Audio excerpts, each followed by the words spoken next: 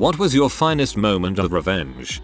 Girlfriend's brother sprayed water on my face, so I told him to try these barbecue peanuts, which were actually the world's hottest peanuts. As he dances around a few seconds, I hand him a nice cold water bottle full of Everclear. I posted this somewhere else a long time ago, but here it goes. I was in the Navy. I was in basic enlisted submarine school with shared barrack rooms. I had 2 roommates who, for a lack of a better term, sucked. They were dirty. They never cleaned and they just smelled bad all the time. Oh, and also they never woke up on time for anything. Every week during room inspections we failed terribly. I ended up getting so annoyed with them because we started to get into a lot of trouble that I plotted the revenge to show the inspectors that it wasn't me and it was my 2 soil sack roommates. Every 4 or so days everyone stood duty. One weeknight I had duty and I waited for the exact time that I was a roving watchstander in the barracks to pull off the trickery. I pee in a Ziploc baggie and placed it in my friend's freezer prior to my watch, and there I had it. A sheet of pea ice. I walked up to my room 60 minutes before inspection, knowing my fucked roommates wouldn't be up, and slid this sheet of pea ice under the door into the middle of the room.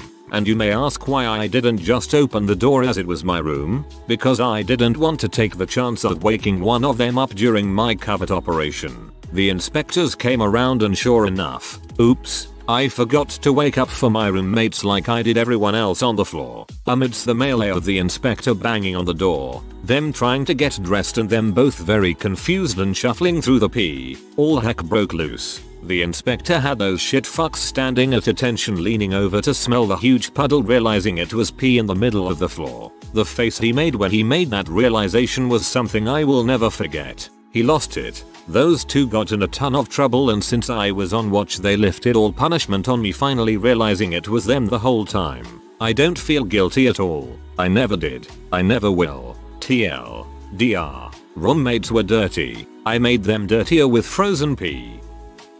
In 8th grade I was hanging with 2 of my friends at the local HS. We had just finished playing a pickup game of football. As we were walking to the bathrooms I saw what I thought was a friend and said, "Hey man, what's up?" We had played Pop Warner together for years, so I knew him. He came out acting really tough and strange. Then about 7 other black dudes came out with him. I guess he joined a gang over the summer. Anyway, they proceeded to jump me and beat the crap out of me while the friends I was with just stood there and watched. I am not friends with them anymore, lol. It was a long bloody walk home, I never forgot about it. Anyway, football season came around and look who is on my team.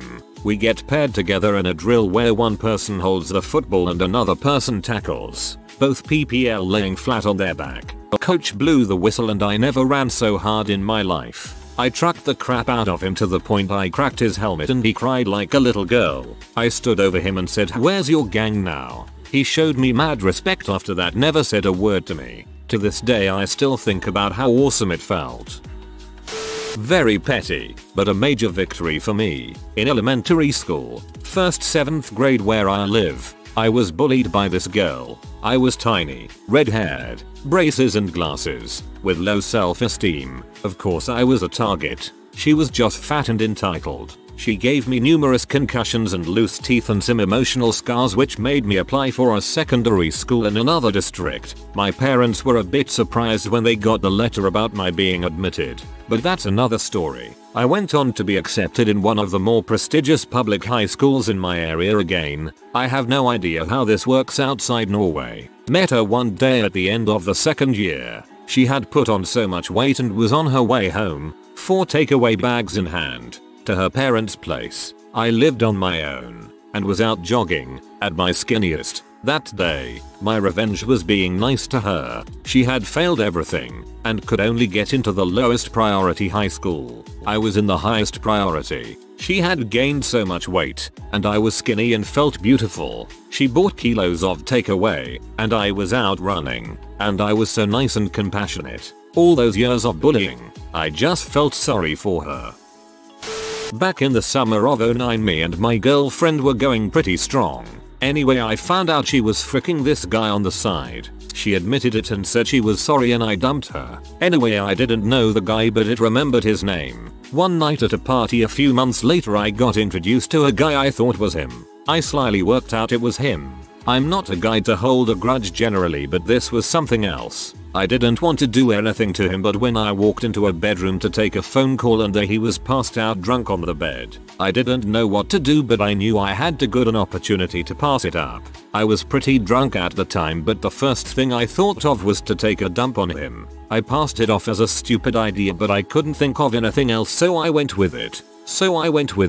I left the party just after and I haven't seen or heard from him since. Not a day goes by I don't think about it. Needless to say, I haven't told anyone about this in real life. I'm not sure, but his say vengeance was a dish best served crappy. An eye for an eye, a dump for a dump. My senior year in college, my housemate went from being my best friend to a cold-hearted butthole who was mean to my dog. So I peed in his mouthwash. Was mean to your dog, I'll allow it.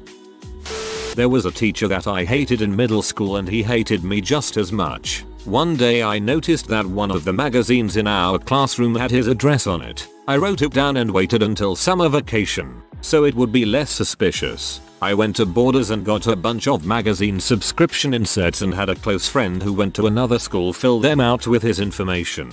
I checked the bill me later and sent them out. When I got back to school the next year, I could tell he suspected me but couldn't prove it, and I was happy because I didn't have any classes with him anymore. The classic sign your enemies up for magazine subscriptions revenge. A friend of mine had been seriously third-wheeling me with a certain girl that I was into. I asked why and he said it was fair game. May the best man win, so I decided to find him another suitable partner. I went onto Omegle, typed gay into preferences, met a slew of lovely middle-aged men who wanted my kick and thus gave them his. He received pictures of asses, dongs and 44-year-old men wanting to let daddy see you. In my eyes, justice was served finally. No regrets. I was once staying at a friend's house in the 7th grade. His older sister thought it would be a good idea to embarrass him in front of me by cracking an egg over his head from the top of the balcony when we got home from school. My friend was infuriated and woke me up at 5 AM the next morning, went into the kitchen and started whisking a bowl of eggs. 5 minutes and 5 eggs later we went downstairs to his sister's room where he poured the whole bowl of whisked egg onto her face. The look of horror as she woke up with her face covered in egg was probably one of the funnest things I have seen in my entire life. To this day she has never fricked with him again.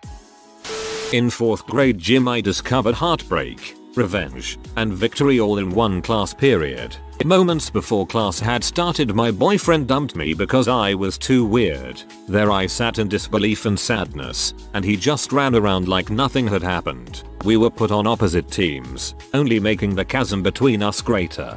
Now, I am possibly the worst person at sports, wiffle ball being no exception. I stepped up to the orange rubber plate, the bat heavy in my hands. The ex was pitching and called out to everyone in the outfield, "Don't worry about this one. She can't hit anything." I was embarrassed. I was heartbroken. Mostly, I was I said nothing, watching as he casually cocked back his arm. His eyes gleamed as the ball flew from his grip, careening towards me. I raised my bat and swung with all of my measly strength. The wiffle ball met my bat with a dull, plastic whack. Next, the wiffle ball met the ex's balls, square on. I watched as he crumpled to the floor, a wailing heap.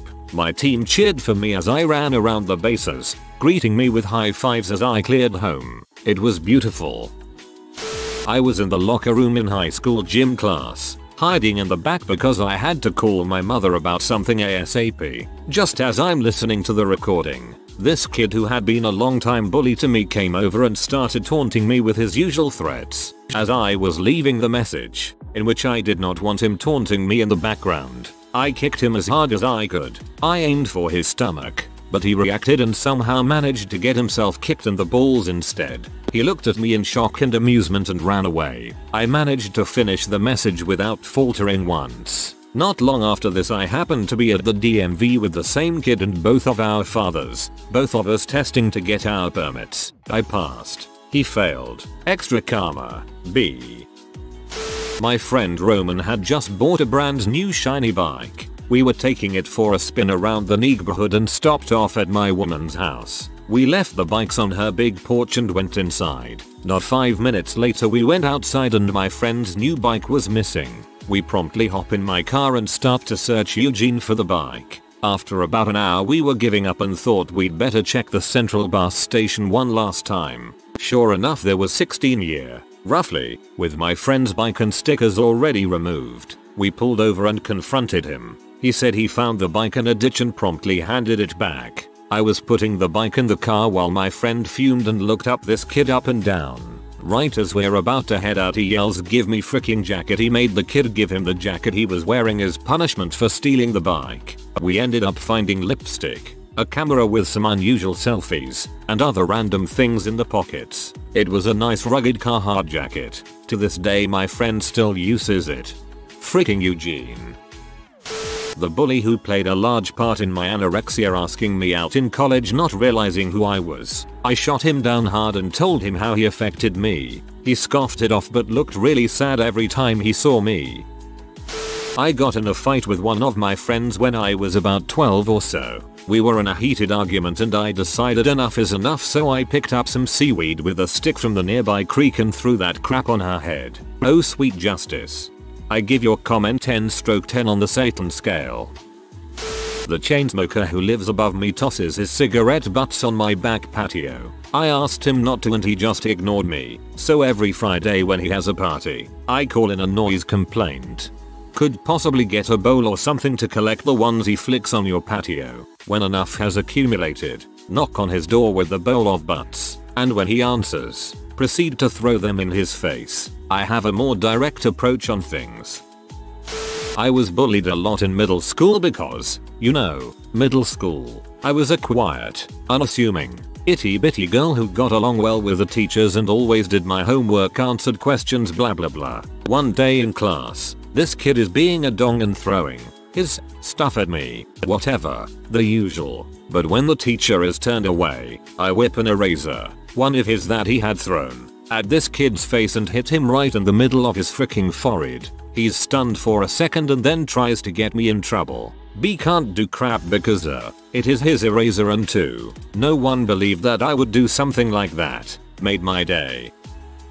It won't sound that great, but it was great to me. I was dating and living with this guy, only for about 6 months. But in that time he cheated on me repeatedly. I know, shouldn't have stayed. Manipulated me, tried to control me, had me paying for everything, had a job for only a brief 2 months, and in the end started hitting me. Oddly enough, he broke up with me, so I got an apartment of my own and got all my crap out. Another ordeal. A few months later, I'm much happier and relieved to have gotten away from that experience. Me and my friend are watching a movie at about 2 in the morning when there's a knock on the door. I go to answer it, and fuckface is there. He's crying and his pupils are huge and he's acting weird. I asked him if he was tripping, and he said he'd eaten a lot of shrooms. Then he said he just needed to talk to me. It was winter, it was raining outside, and it couldn't have been better. I just slammed the door in his face, deadbolted it, and went back upstairs and had a good laugh with my friend.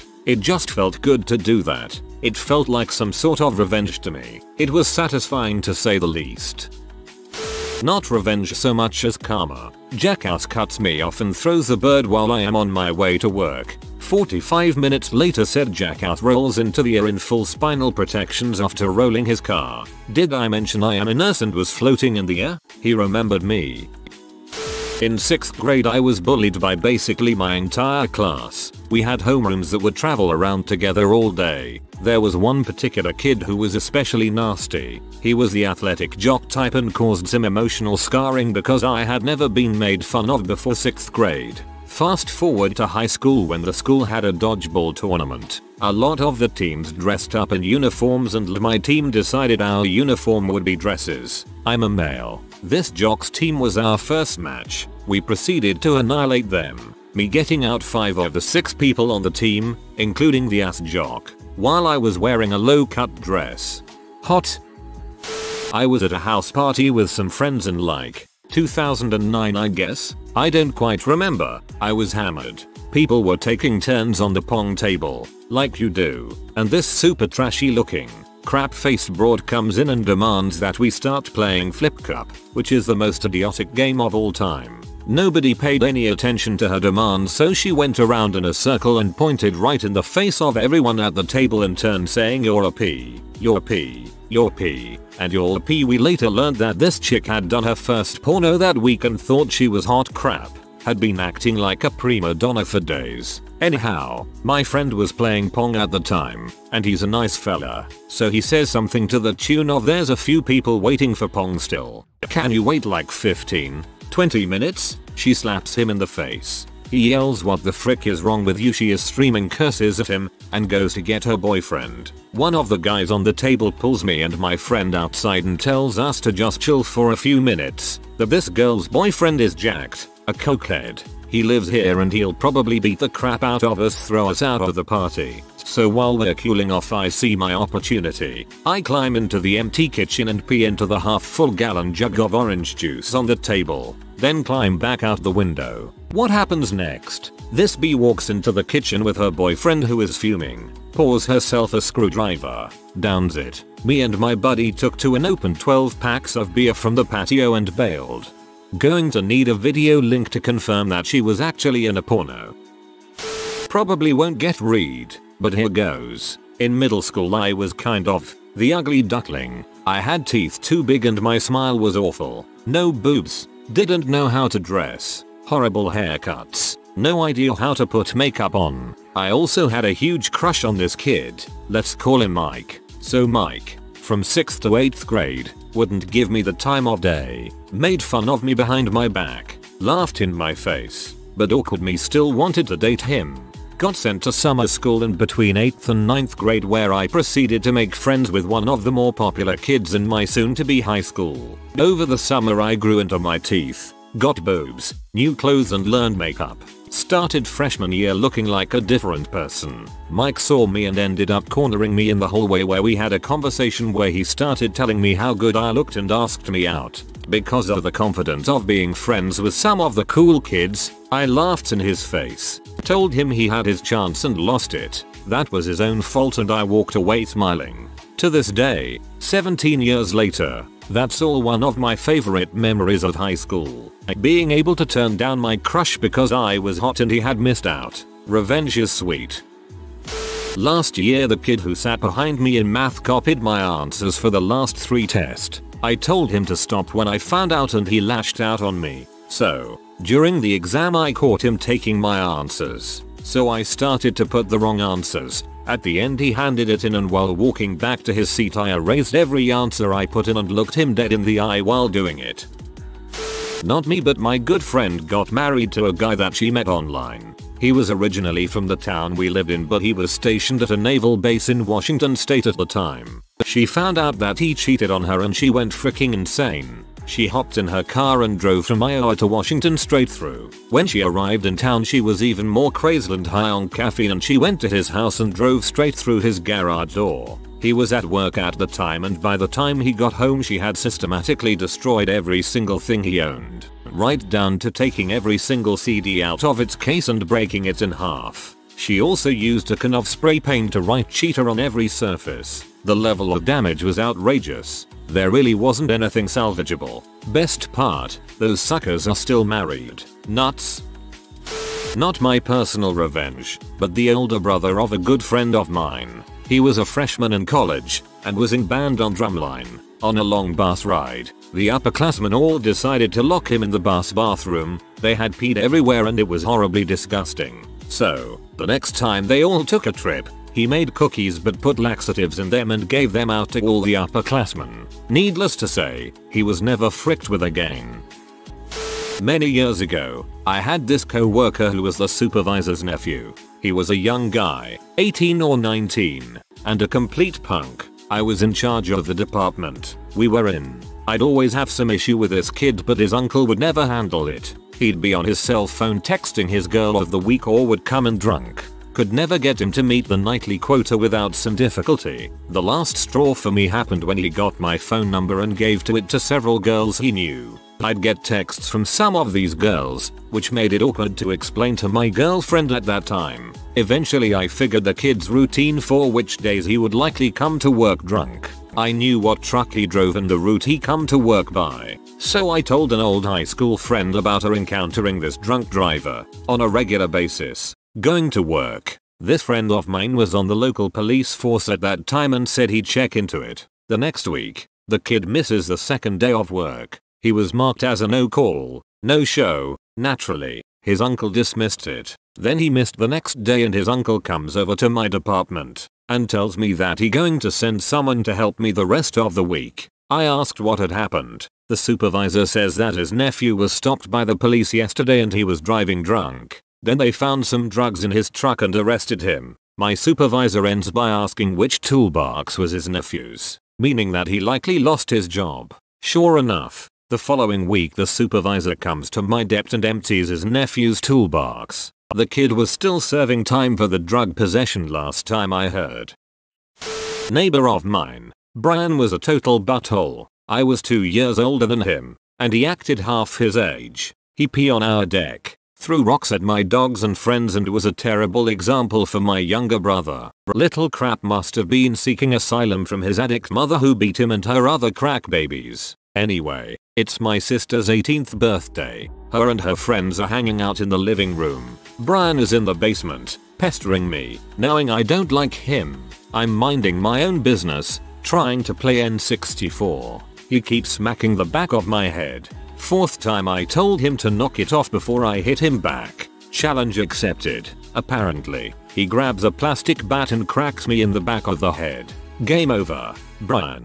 I grab the bat, grab him by the throat, and beat the crap out of him. His face is bleeding everywhere. Then I threw the bat aside and worked the torso, throwing him on the ground, stepping on his hands and arms. Soon, I need to pause and regain my energy. He runs up the stairs, full of tears and blood, and runs home. I go back to playing N64. My mom sees him. My sister and her friends see him. My brother saw it all and is bawling. My mom's boss, my first future boss, sees this kid who got the crap beat out of him run out of the house. My mom comes downstairs to ask what I did. I looked at her and yelled I hit him. I hit him and didn't stop until I couldn't hit him anymore. She told me to wait in the basement. I did. Frick it. Brian told his mom that my sister got her friends to beat him up and throw him against the coffee table. Brian's mom, Fat S, comes up to our front door, in panties, a tank top and a baby on her hip, saying she's gonna beat somebody's butt. My mom tells her to get off our property but she won't budge. 3 18-year-old men tell her to leave. My mom's boss tells her to leave and my dad, just getting home, says get the frick away from my family. Fat S asks who beat Brian. I walk right up to her and said I did, and he'll do it again if he walks into this house again. Then he'll kick your butt. Fat S storms off to beat Brian for lying to her. I won, earned the respect of my sister's friends, proved to Brian that I was a force to be reckoned with, and made a lasting impression on my future employer. Got grounded for 4 days. Brian and his freaked up family moved away afterwards. Brian, if you're reading this, I dare you to talk to me in person. I'll freaking blind you. Easy there, Wallflower. My ex said she'd call the cops on me for confronting her repeatedly about having stolen and rehoming my cat. So I went home and called the cops on her. Found out what she did with my cat after that. When I was a kid I had acne. My dad was very misinformed and didn't really want to inform himself. He was one of those people who just figured anyone who had acne was just dirty and that things like chocolate and pizza would cause acne. He would make comments when he saw me eating things, etc., saying that that's why I had acne. He didn't really realize they were hurtful. This is all despite the fact that he was paying for me to see a dermatologist and get prescription medication, so he knew damned well I was doing what I could to get rid of it. Well, one night he got on my case about eating some chocolate. I got after him and told him he didn't have any idea what he was talking about and that if he wanted to open his mouth then maybe he should do some research. My mom backed me up. Well, the next morning I was up eating breakfast. I had poured some milk and right before drinking it realized that it was bad to the point of being chunky. I just set it aside with the intent of dumping it out after I finished eating. Well, He came downstairs and made some smartass comment, not being mean, just trying to be funny, and grabbed my milk without asking. I just had this flashback memory to the night before, and rather than stopping him I kept my mouth shut. He ended up dry heaving into the sink, and then I told him that next time he should be nicer, and I would have warned him. I was laughing pretty hard. We actually get along pretty well. This was just a blind spot that he had. Did I feel bad? Not really. Even if it wasn't intentional, he was being pretty hurtful. That being said, to this day I can't drink any milk until I've smelled it several times, so I think I've been punished. If you are new to the channel, you can subscribe. I publish new videos every day. Until then, check another video.